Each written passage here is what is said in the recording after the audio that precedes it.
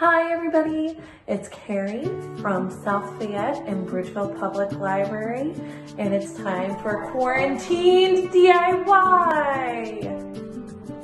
Today what we'll be making is printmaking art, which is really cool because it's similar to making stamps, but we're going to be using things from your house, which is awesome. Now that you know what you'll need, I'm going to start by using a baking tin. So this is a muffin tin, and the reason why I choose this one, or I chose a muffin tin, is because it makes circular art, which is pretty cool. So all you'll need is your muffin tin, and then a little glob of paint. I'm using acrylic because this is what I have at home, but you can use any type of paint that you have at home. I'm going to use blue, and I'm going to use green. And then all you have to do is get a little messy and just glob it around. And then you can either use your fingers or you can use a Q-tip to make designs into it. Or if you really want to challenge yourself, you can make different designs in cardboard by cutting out the jagged designs and then use it on your paint to get different designs into them.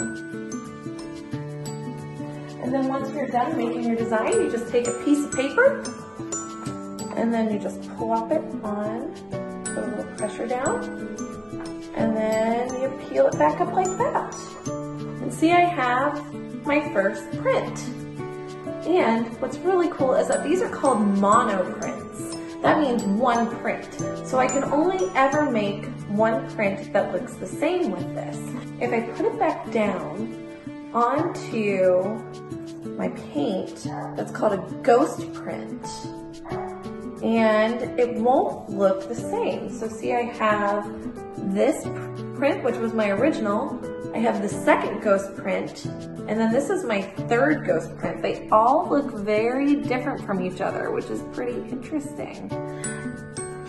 And then, that's all there is to it. You can use a baking tin, you can use a plastic baggie that you have at home, and the really nice thing about this is that you can reuse any of these materials, which is awesome. So feel free and experiment with different objects like cotton balls or like the cardboard that we talked about, or Q-tips, or other things that you have at home with your parents' permission, of course.